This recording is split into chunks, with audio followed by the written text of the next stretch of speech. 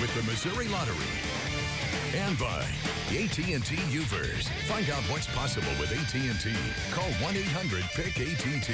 Mobilizing your world. And by Menards. Save big money at Menards on all your home improvement needs.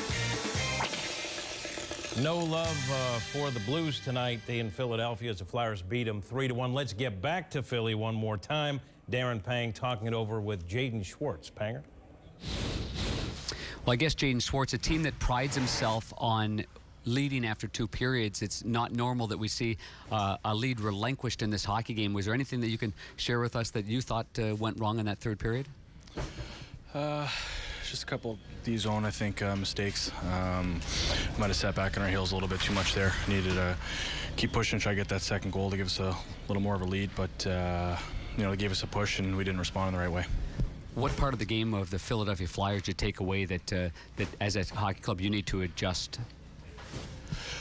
Well, we did some good things today. You know, we had that lead goal in the 3rd. Obviously, never want to blow it, but like I said, a couple D-zone mistakes. I think on the forecheck, we were getting beat too many times coming up the ice. Instead of just getting the puck stopped and playing in their end, I don't think we had enough zone time. But you know, they're a big physical team, and we got to learn from that. And when we have a lead going in the 3rd, I think we need to tighten up and focus on being on our toes and still playing in their end rather than just kind of sitting back on it.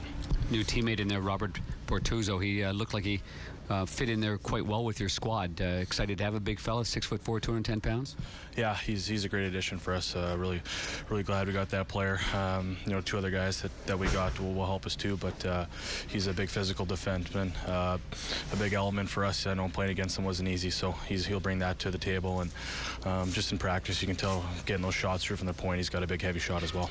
Schwartz, just one question for you about going up against a goalie like Mason. You did beat him. You're the only goal scored in the game for the St. Louis Blues. But what were some of the things that he did well against you? He had to have a great game. A couple timely saves for them. Don't think we had enough traffic out of point shots. He was seeing them. But I think same thing last year in this building. He played well for him, got them the 2 points, and when you play him at home, we'll have to adjust. You have a good memory. Yeah, I try to. Thanks, Schwartz. Get ready for Toronto. Thanks. All right, Panger. Thanks a lot. So, you know, he talked about what went wrong in the 3rd period. A couple of breakdowns, really. Well, that's all it is, and you know, the Flyers took advantage of the mistakes that the Blues made. I mean, and the Blues don't usually make mistakes, and you know what? I think they're really even the Flyers. I mean, I think Schwartz, you talked about the fact there was no sustained pressure that the Blues had. Well, I don't think the Flyers had any sustained pressure. They scored a goal really off the play where Oshie got stuck in.